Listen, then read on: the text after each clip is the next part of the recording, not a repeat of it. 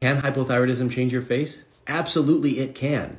But just because it can doesn't mean it will. These are two separate things that you should understand. So how can it change your face? Well, one of the first things that it can do is cause hair loss. So hair loss on the top of your head. But more than that, it can also cause hair loss on the lateral 1/3 of your eyebrow. So right where I'm touching right here. If you are losing hair there, or maybe you knew it was there before and now it's gone, that is a very, very, very sensitive sign of hypothyroidism.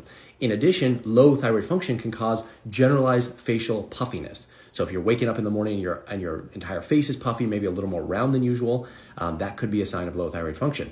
Now that symptom does tend to fade as you wake up and walk throughout the day because your face will be draining through your lymphatic system. In addition to that, you might notice puffy eyes. So again, when you wake up, there's two different things that can occur. You can have a generalized facial swelling, but you can also have isolated swelling around the eyes. These are three different ways that hypothyroidism can impact the way that you look.